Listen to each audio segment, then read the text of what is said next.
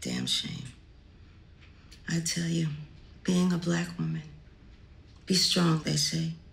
Support your man. Raise a man. Think like a man. Well, damn, I gotta do all that. Who's out here working for me? Carrying my burden, building me up when I get down? Nobody. Black women out here trying to save everybody, and what do we get? Swagger jacked by white girls wearing cornrows and bamboo earrings. Ain't that a bitch? But we still try. Try to help all y'all, even when we get nothing. Is that admirable or ridiculous? I don't know.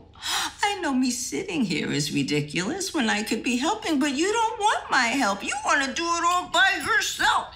Mr. Big Strong Black Man. God forbid you let a sister like me help you out. No, you don't want that. Don't let me put you on my back when you fall. Wipe the crust out of your eyes. Put a pep back in your step.